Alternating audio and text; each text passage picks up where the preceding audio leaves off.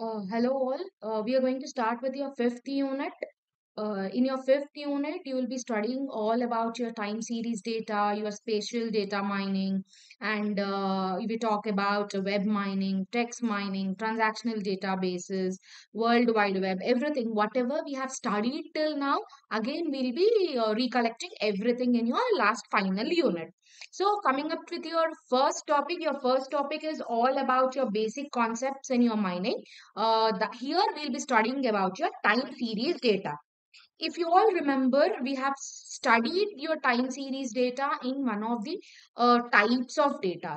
So, what do you mean by this time series data?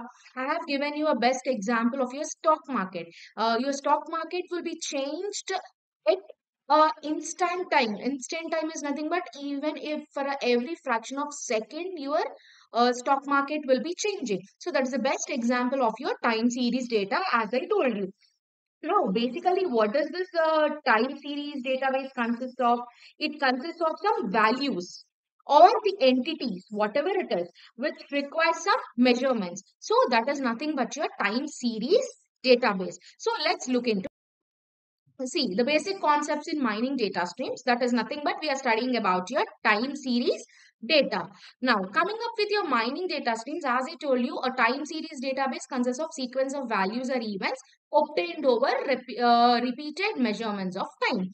As it is time, so we'll be measuring it in the form of time itself, right? So that's the reason I have taken the best example as your stock market. Now, time series database is also a sequence database because every sequence now at 9:01 the stock market rate is different. At 9:02 the stock market rate is different. So for every sequence, every fraction of second, the data is changing when I'm taking the example of a stock market.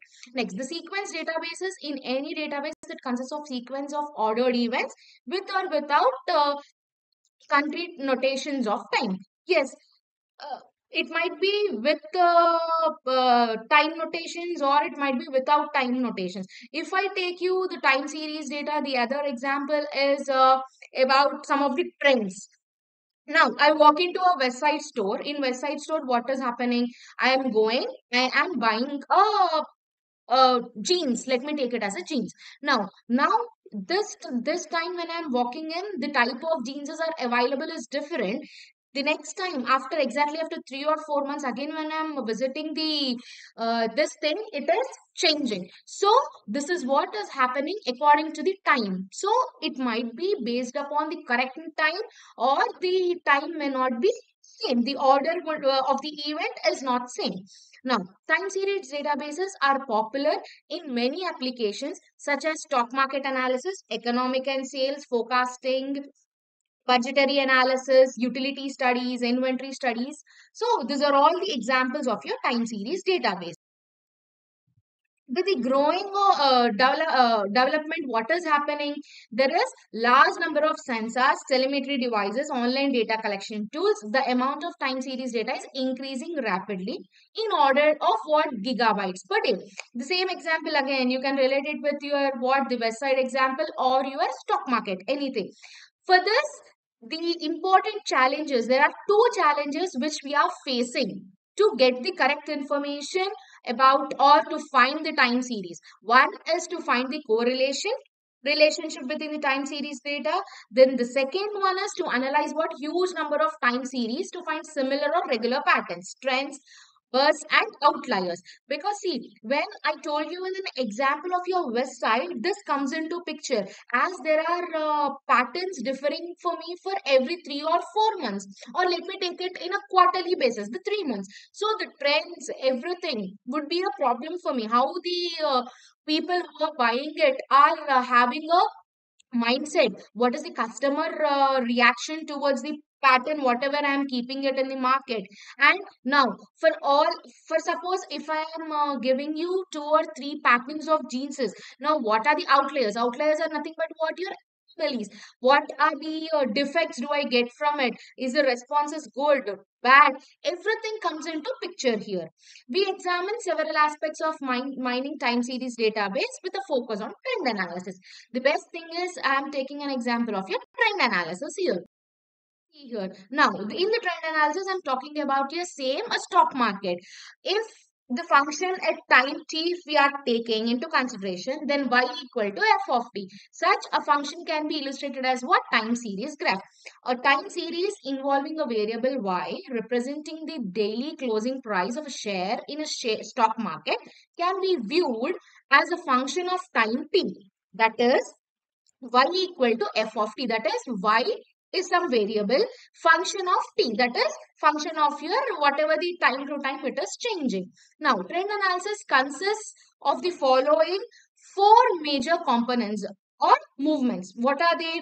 Trend or long term movements, cyclic variations, seasonal movements, irregular or random movements. When I talk about this four, again you can go back to your website example and you can think about it.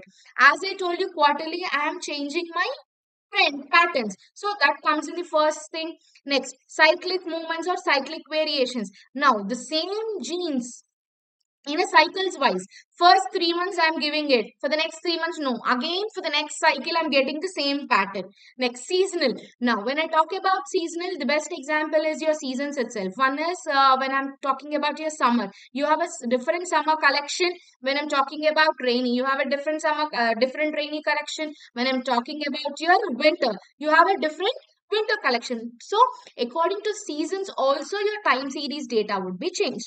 Next, your irregular or random movements. Now, it might be your irregular time. Now, just I want to go for a shopping or randomly. Now, a shop website can't give you only a particular set of products, right? Only for the summer, only for the winter. It keeps all multiple because I would be traveling in during the summer. I would be traveling to a cold place, so I need some cold type of like my sweatshirts or something like this to carry on. So these are your irregular or random movements also. If you all can see here, you have a time series graph here. Like how it is changing. It's not at all a constant graph because it would be changing according to the customer's opinion, customer's review, or the time or the market demand. Everything comes into picture. So this is all about your time series data. In your first topic, we have studied about your time series data. As in the time series data, we have taken stock market as the best example, and coming up with your trend analysis and everything, we have chosen up with your west side as an example. So this is what your time series database is all about. Thank you.